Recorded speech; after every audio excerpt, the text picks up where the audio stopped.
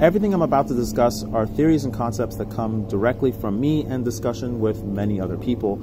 Everybody's entitled to their own theories and ideas. If you talk to somebody else that's been doing this for as long as I have, I'm sure they will disagree with at least some of the things I'm about to say, if not everything I'm about to say. So take everything with a grain of salt. I'm just sharing what has and has not worked for me.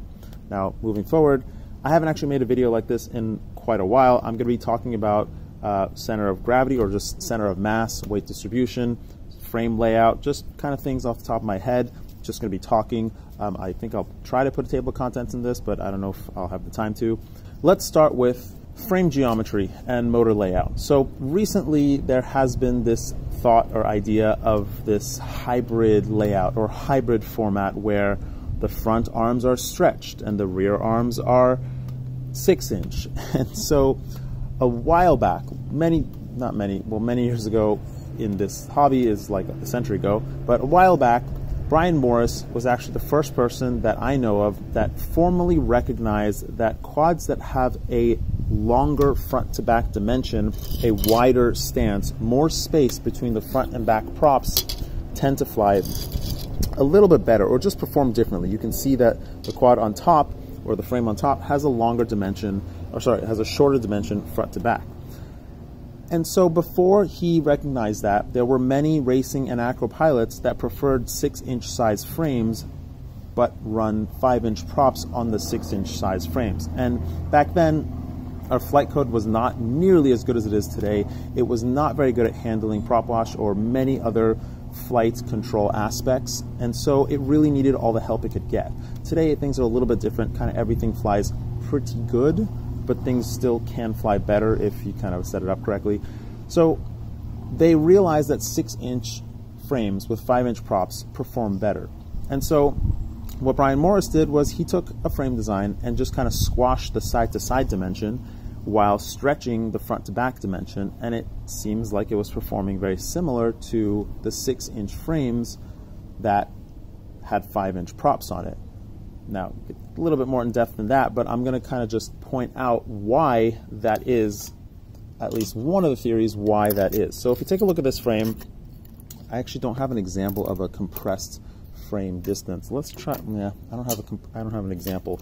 So if you look at this frame, if you just look straight down the prop line, I'm going to line up the props, and then I start tipping this prop line forward, that's almost no tilt. That's like maybe like 4 degrees tilt, and you already start seeing separation between the front and the back disc. That means that there's at least a line of fresh air going to the rear props, and there's less interaction between the front and back props. As I keep tipping it forward more and more, you see the spacing between the front and the back props tends to increase pretty quickly. Now, if these props were much closer together, it kind of wouldn't matter how much I tip the quad. I would never, let's say they were only 2 millimeters apart, I would never really be able to increase the spacing between front and back props more than 2 millimeters. So you start getting the front props that are somewhat, at least the theory is, starving the rear props of air, and that they're sucking a lot of air, and the rear props are kind of not getting as much airflow as the front props. Also, you get the front props that are blowing a lot of air down, and that thrust is interacting with the thrust that's coming off the rear props as well. So there's an interaction between the front and back props. And for that reason, having a stretch frame, or at least that's one of the reasons why having a stretched frame or just a longer front to back dimension tends to feel better in the air, have more grip, have more performance, actually be a little bit more efficient. It's because the rear props have more freedom. They have more air, more room to breathe, more room to do everything that they're supposed to do. Now, a while ago, really a while ago, people used to run 6-inch props in the back and 5-inch props in the front, which tended to feel even better, along with like tilted rotors in the back and not tilted rotors in the front, because it just even made it even a little bit better. But now we know that we don't necessarily need to do that. We just need to set up the quad appropriately so that works well. And the end result is that you get much better prop wash handling, you get much better grip, as I said, much better control overall.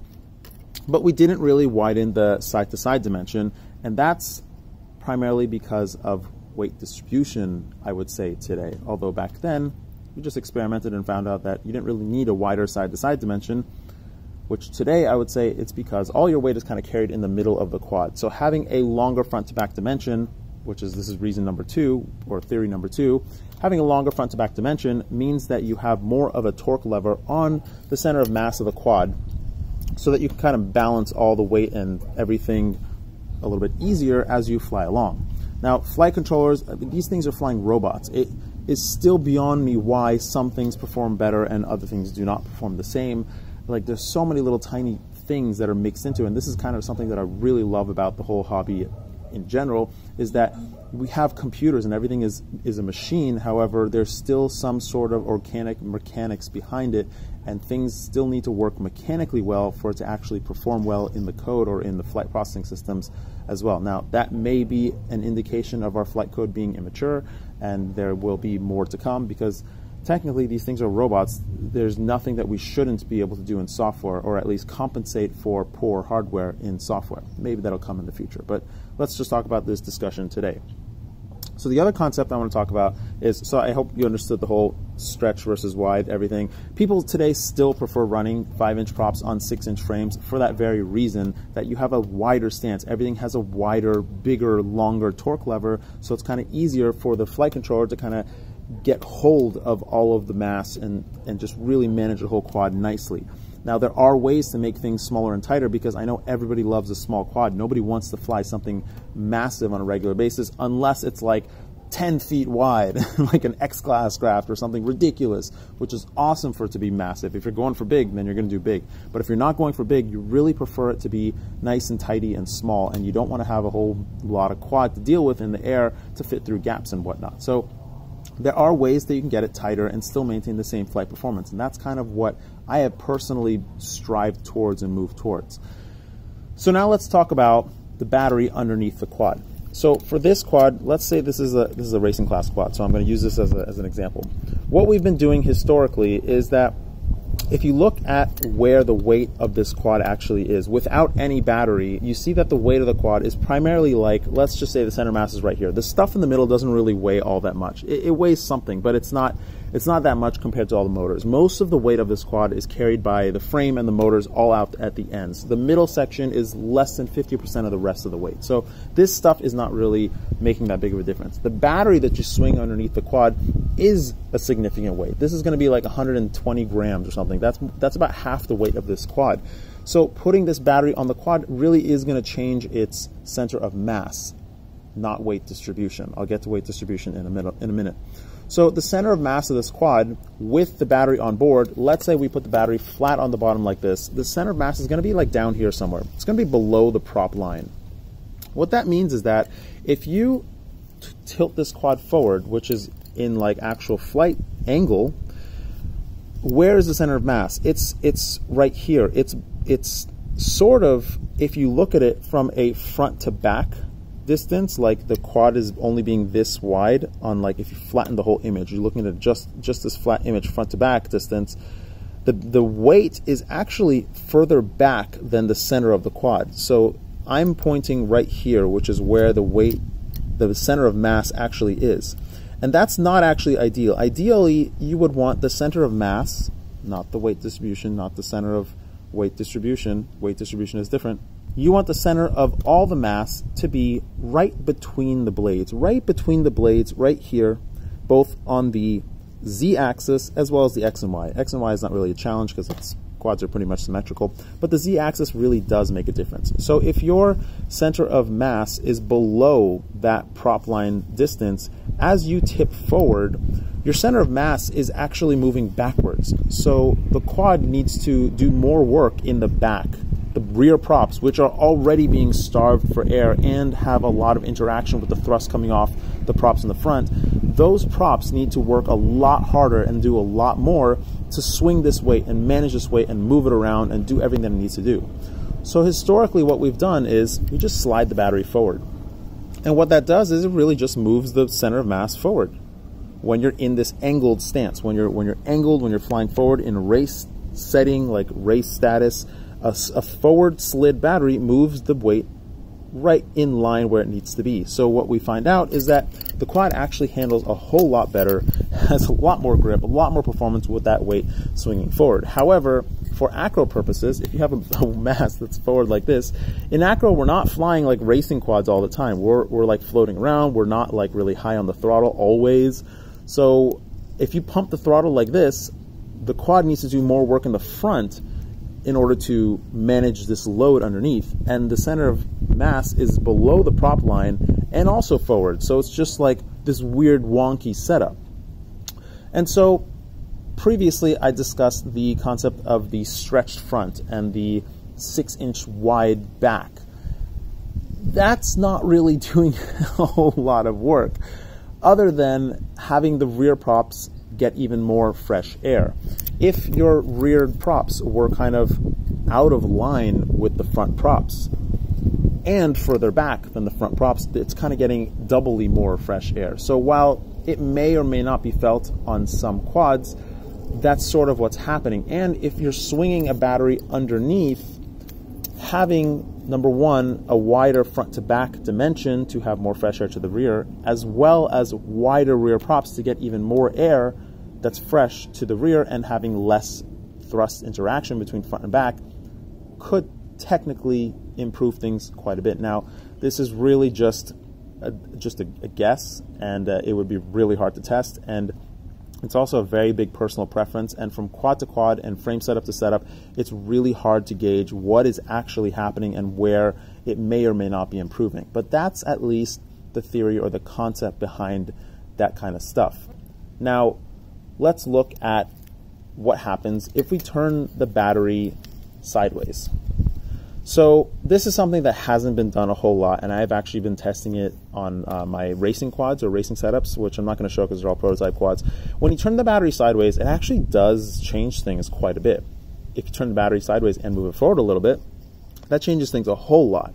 So let's think about what the quad needs to do when it's in the air. So the quad needs to maintain its attitude before it does anything else. What that means is that if you put the quad like this angle in the air, it needs to maintain this angulation in the air regardless of any wind blowing or weight wobbling around or anything happening. It wants to maintain its attitude. And before you even begin to give it stick inputs, throttle, pitch, yaw, roll, anything, it needs to maintain this attitude. If it's expending 20% of its power just maintaining this attitude, you're not going to have as much power to execute the movements that you want to do. So if you had a weight that's off center, if you put this weight at the end of this arm, it would take a lot more energy for this quad to maintain its attitude because it's got this weird weight swinging off the side. And when you do flips and rolls and whatever, it's got to zip this prop up way harder than the other blades just to stop it from that pitch and roll, because it's got just this more momentum on this corner of the quad, which makes it much more difficult for it to manage. So that really does impact flight performance quite a bit. Now, if you look at these quads, the reason why the P on these quads have historically are always higher than the P in the pitch axis is always higher than the roll axis is because there's a lot more weight in the front to back dimension. So when you do a flip or roll and it needs to zip to do a stop, what the P tells it is that how much power is it allowed to use to do its attitude hold movements. So when it's zipping to a stop, the P tells it how much power to use for it to stop, for it to execute various moves, for it to do everything. And so in the pitch axis, there's more weight. So it needs more power to deal with the weight on the pitch axis. On a quad like this, or let's just say, well, let's move back to this one.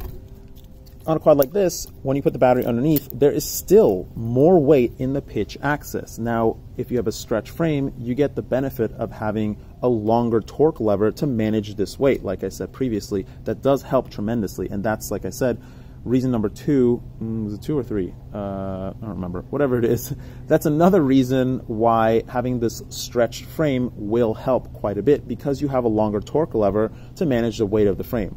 Now, or weight of the whole quad. Now, what happens? And then when it's easier to manage the whole weight of the quad, then you have less energy being expended to maintain your attitude in the air, and then you have more control, more energy to expend towards actual control of the quad or stick inputs and whatever. It can execute your movements easier. So, what happens when you move the battery sideways? Now, all of a sudden, we have cut a whole lot of weight from the front to back dimension. And I think Willard made a video about this and why he likes running toilet tank on his Aqua quads. I actually didn't watch it. I think I watched like the first couple seconds and I had to like go do something at work. Anyways, when you run the battery sideways, even underneath the quad, you are reducing the load on the quad to maintain its attitude in the pitch direction. Now, the reason why I'm focusing on pitch is because that's something that doesn't really change a whole lot. Sure, we do flips and rolls or whatever, but in a race setting or just cruising or just flying in general, we pretty much keep the pitch locked in one direction. And that's also the direction that the quad is usually feeling all the drag and all the various movement of stuff, these little fine micro movements that we do in the pitch direction. That's something that the quad needs to manage and maintain. Roll is something that's typically mostly neutral. Sorry, I had something in my mouth I'd spit out. Roll is typically something that's neutral and doesn't really change unless we give it stick inputs.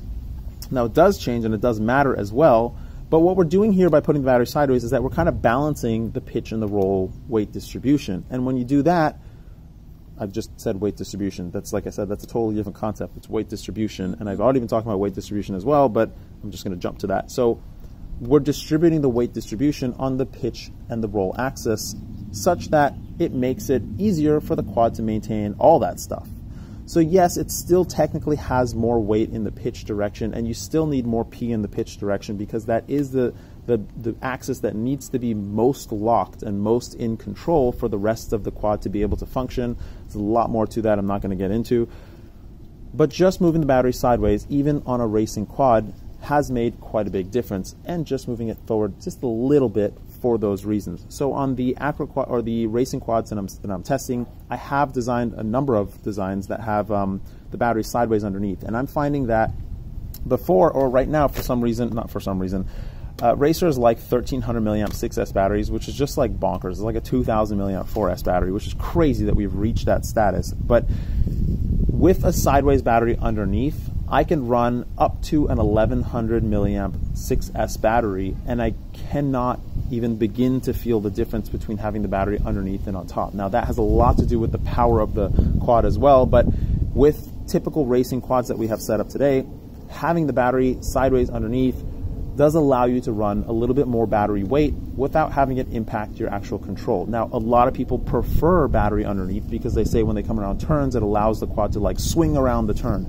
I think that's complete rubbish, just the worst concept ever, but this is my opinion and my opinion alone. Many people actually do prefer the battery being underneath, aside from the fact that when you crash, you have a much less of a chance of actually destroying your battery because it's not the first thing that impacts the pole that you just hit. They actually prefer the battery underneath because they say it allows them to swing around turns easier, which, fine. Maybe they're used to it, maybe they like it, whatever. In my opinion, it's the worst possible feeling. I do not want my quad to swing around willy-nilly without my input. So I have found that having the battery sideways underneath really does help a lot. Now, let's just jump to, oh yeah, another thing I want to say about the battery sideways underneath. So I've done a whole lot of testing of these micro stuff lately, and I found that the micro stuff, I've known this for a long time, micro stuff is actually much more sensitive to everything than 5-inch quads and bigger quads that have a lot more power. And so on my toothpick style quads or just micro quads, I run the battery underneath if it's the appropriate weight for the quad, which I only really know by testing. I run the battery sideways for that very reason, and I found that it really does make quite a difference on my micro setups, especially when the battery is underneath the quad. Keep that in mind. I'll get to more about that a little bit later. So if you look at my acro designs and my acro quads, you'll see that I don't actually design toilet tank style frames. I mean, I have in the past, but I just don't because it's just awkward. It doesn't matter how wide the front to back dimension is. When you put the battery sideways, you don't have a lot of frame and stuff to like lock the battery in place. Whereas this way, I have two straps that lock the battery in. If I wanted to make it as secure sideways, I'd have to make my frame wider and weirder. And so it's going to add a whole bunch more weight, and weight is always a concern and it's always an issue. So I just don't want to do that. On top of that, look how my battery is set up. I mean, my battery is on top of the frame. This strap is holding the battery and this battery lead connector there. When I plug this thing in, that thing is not moving at all, ever. There's no way my balance lead can get hit by a prop. There's no way any of my leads can even begin to get near a prop. Even though they are close, they're not going to get near any of my blades. Doesn't matter what branch I hit, what I hit, nothing is going to move and get in the way. Whereas if your battery is sideways, your battery can kind of jumble a little bit, or if you only have one strap holding the battery, it can like twist. And then it kind of gets dangerously close to your props. And sure, there are people that kind of only run their batteries sideways, and they have gotten really used to maintaining their wires and not having them be sliced. But it doesn't matter how you do it. Unless you're adding a whole lot more weight to the frame to manage that battery being sideways, or change the design entirely to make it just different than what we're used to, you put your batteries at a much higher risk of getting sliced by the blades when you run your battery sideways. And it's for that reason why I don't design frames that are sideways battery, even though the flight performance is genuinely better. It actually is genuinely better depending on the quad. Not all quads feel this improvement with flight performance when the battery is sideways. Now, more recently, pretty much all quads have a minimum of a 6-to-1 power to weight ratio, which was kind of my gold standard 3 years ago, which is what I was trying to target. But now it's so easy to get tons of power out of these quads that does all this really matter all that much? I would say absolutely it does. However, it takes, I would say, a much more skilled pilot to be able to tell the differences in the air. Now, I only kind of test this stuff. I fly for fun, but really mainly to just test stuff because that is fun to me. So I have gotten very used to trying to feel differences in the way the quad performs and trying to kind of pick things apart and figure out, okay, is it the code that's making it fly weird? Is it the weight distribution? Well, what's going on here? How am I doing? And I do a lot of things to try and test and figure out why things are the way they are. So when the quad has an immense amount of power, as a lot of these quads do today, they really don't have much issue managing the weight. However, when your weight starts getting a little bit high, it does have a lot of issues managing the weight.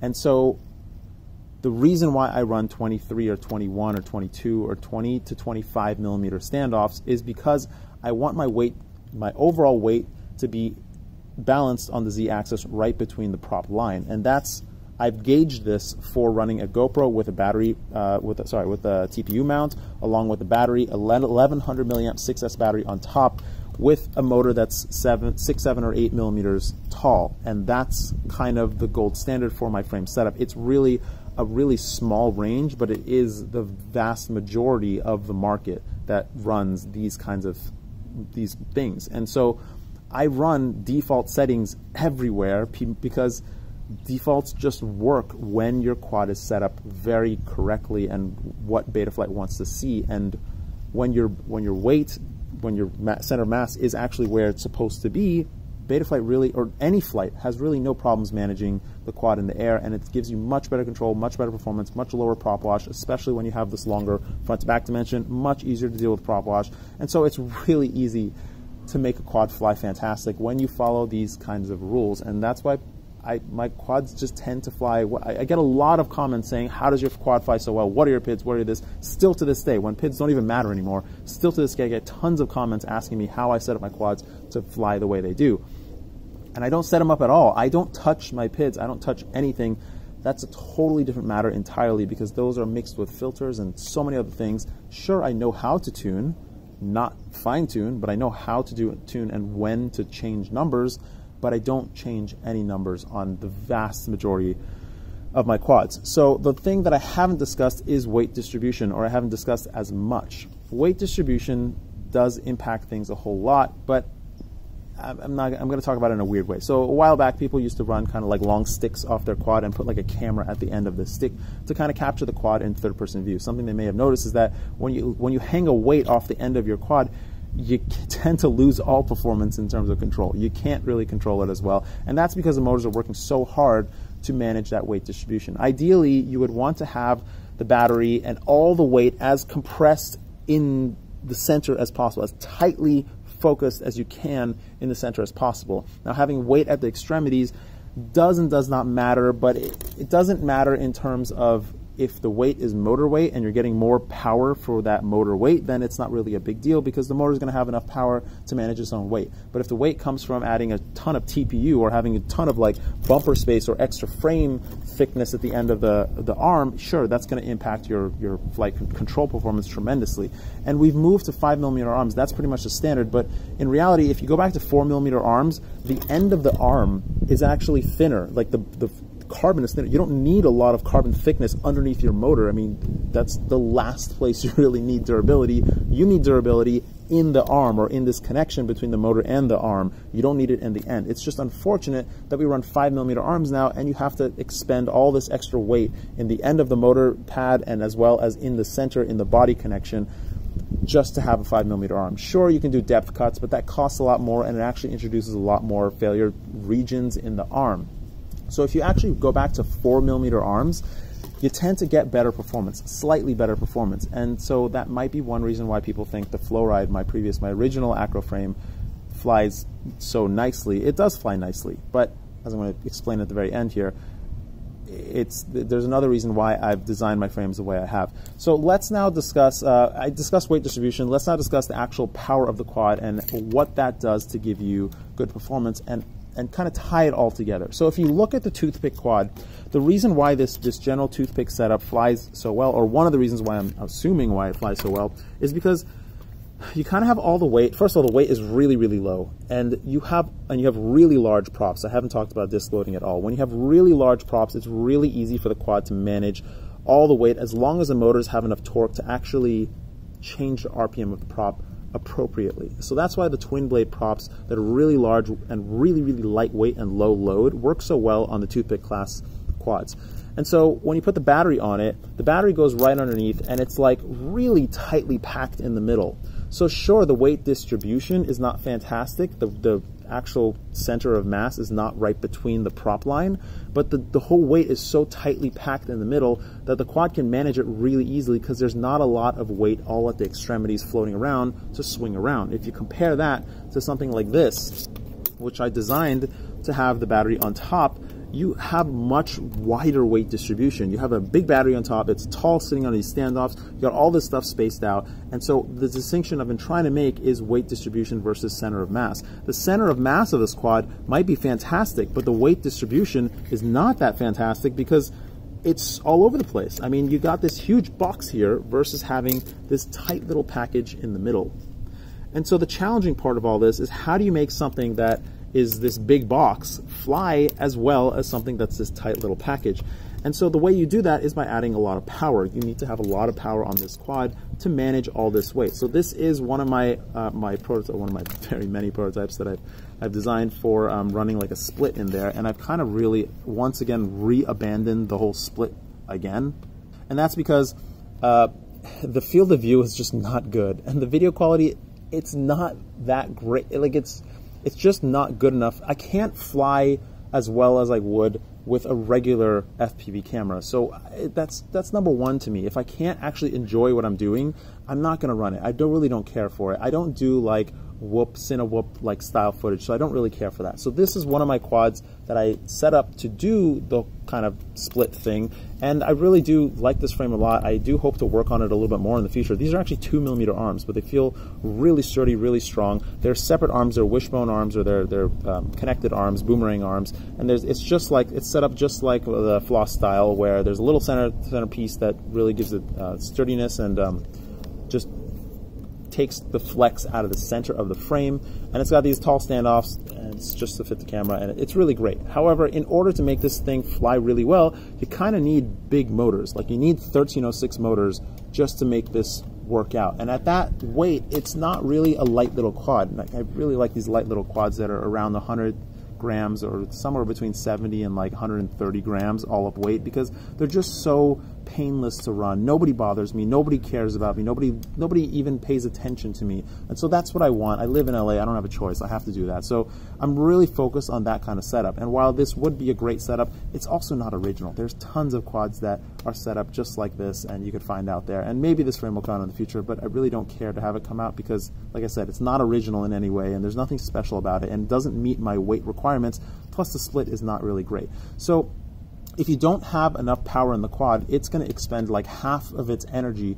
just maintaining its attitude in the air, and so you don't have a lot of input to have control. So when I flew this quad, it just felt so loose in the air, did not have the performance I was looking for at all, just the night and day difference compared to a toothpick quad like this. So now finally, let's talk about my frames and why I've moved to this kind of frames just in general, and not what performs best in the air. So I have a very high very high standard for the way I want my quads to fly, or my personal quads, things that I fly on a daily basis. And this is my daily setup. This is my favorite setup. This is my daily setup. These are the Flywoo 2306 motors. I don't use the 22 size motors anymore because of the stupid annoying wobble issue in beta flight. I absolutely despise the throttle curve of my 2306 motors, but I don't have a choice because my 22 size motors have this really awful wobble. It's the lesser of two evils to go with the 2306. So I have moved to 2306. However, I still have some 2208 quads that I really love flying, but they don't have a lot of weight on top so that there's less wobble to them. I'm not even going to discuss that. But this is my daily flyer. This has my Rush Tank VTX in there, which I absolutely love. It has a Talon F7 board, which I also love. The F4 is also just as good. I also love the Radix board, which, oh God, I forgot I haven't made a video about that either. The Radix board is also fantastic. Crossfire is an absolute must for me at this point. And if you look at the way I've built the quad, I've distributed where everything goes. I put the flight controller up front with the VTX and the ESC in the middle, and I put the receiver in the back. And there's a very specific reason why I do this. And the camera's also up front. I put the flight controller up front with the camera because those are the most sensitive to electronic noise. When the receiver specifically comes in contact anywhere near the camera and flight controller, you get video noise, tons of video noise, and that's primarily because of the telemetry coming off the Crossfire. So it also happens with FR Sky as well, but telemetry coming off the Crossfire, you really will have to turn that off if you want to get rid of your video noise on your racing quads, because usually they're in very close proximity. Now, it doesn't happen to every quad, and you can't really fix it with a cap. You put the biggest cap you want on there, it doesn't really fix it at all.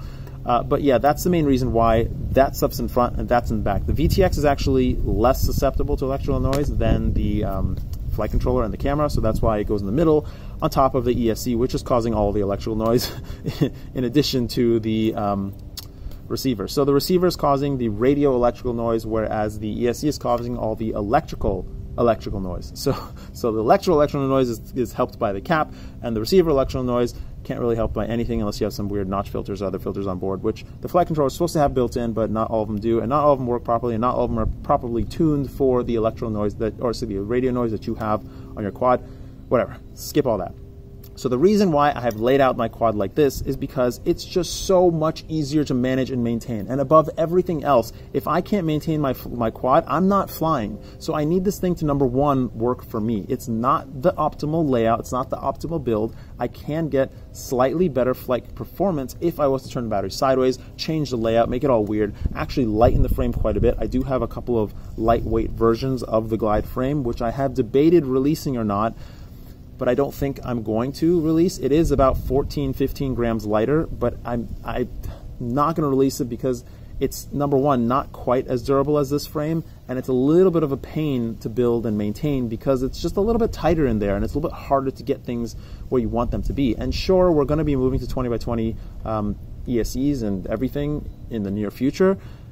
I'm going to stick with this frame for now, and there will be a lightweight version. The lightweight version that I've kind of settled upon will come out with one of these companies that I'm working on because they want a lightweight, ready-to-fly acro quad, which this is a perfect thing for them to use, and that will be an option in the future, but not right now. My primary frame is going to still be this one, even though it has that 15-gram deficit. And so as you see, because my things are all laid out in such a long, linear fashion, it's so easy for me to work on this thing. I almost never need to take the top plate off, and if I do take the top plate off, like, I can access everything. I can swap even my ESC in such a short amount of time. It's so easy for me to maintain this. However, this particular quad, the center at least, has not changed in quite some time, since long before the Talon F7 came out. That's the prototype of Talon F7 in there, and it's been in there for a long time. This quad has seen about 7 or 8 different sets of motors, but that's just me testing motors. And so yeah, this has been exactly the way it has been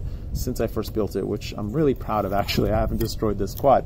So if you take a look at this frame, other things in it are that the one that's going to be coming out again probably in the near future will have these recessed screws, the countersunk screws on top. I'm also going to be using lock nuts, the press nuts, because people keep asking for press nuts, and I'm going to countersink all these screws on the bottom as well. I'm not going to countersink these screws because they're going to help with the rigidity. I hope that the countersunk screws on the bottom here don't kind of take away from the durability of this thing. If you look, the carbon of the bottom plate, the reason why I have this bottom plate here, the carbon is running this way. It's not running in the front to back direction. It's actually going down the arms, and that gives a whole lot of rigidity to the frame because the main plate is running front to back to give durability to the front to back dimension. When you feel this frame in your hands, it is like I broke my arms and it hurts my arms trying to flex this quad. Like, it is absolutely rigid. These are 5mm arms. They have this deep chamfer on them, which I think I'm gonna leave. I'm gonna tell them to just keep this exact same deep chamfer on them, which is, it just looks so nice on there. And so when you do need to switch an arm, it's 2 screws to swap an arm. You have to take out these 2 screws and the arm slips straight out. There's a wide interconnection between the arm center over there. Like, you can see the actual arm centers butt up against each other in a really wide fashion. I made it extra wide so that there's even less play over time, because over time the carbon compresses and all that happens. The arms are very carefully tuned to break somewhere in this region, and hopefully not right here or right here, which is the most common areas for arms to break on quads. The frame does accept 20x20 and 30x30. You can see there's 2 sets of 20x20 holes. That's because some 20x20 boards that are bigger than 20x20, they're about the size of a 30x30 ESE, have offset holes so that you can get it to fit between there a little bit easier. Now I'm just talking about my frame. So yeah, that's that. I just decided to talk because people asked me to just talk. So I hope this was really helpful and informational for you guys. If you like this, let me know. I'll do it more. I can talk about anything forever, and that's really just skimming the surface. I haven't even talked about the dead cat style and how that changes things, and how these longer standoffs change things. And I'm actually not going to be offering these longer standoffs in the kit anymore because almost nobody used them. But yeah, let's leave it at that. Floss your teeth, because flossing your teeth is very important. And take care. Bye bye.